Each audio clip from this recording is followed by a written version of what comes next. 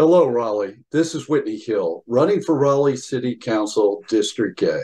I want to talk to you about a disturbing trend that I see regarding zoning with housing. What's happening right now is that developers are able to go into existing neighborhoods and bulldoze houses.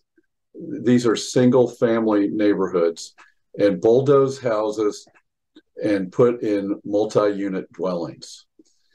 This type of thing is going to destroy our historic neighborhoods that we've had.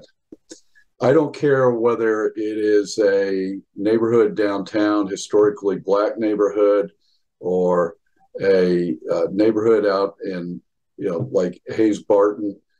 This is going on, and it's something that is totally not fair to the people who already live in these neighborhoods. It's going to destroy them.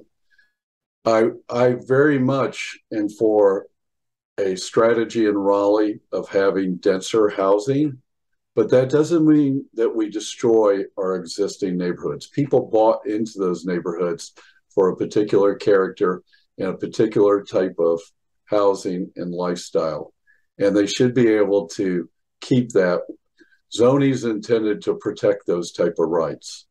We need to really look at developing a strategy of building more high density housing, but it doesn't need to be done in existing neighborhoods.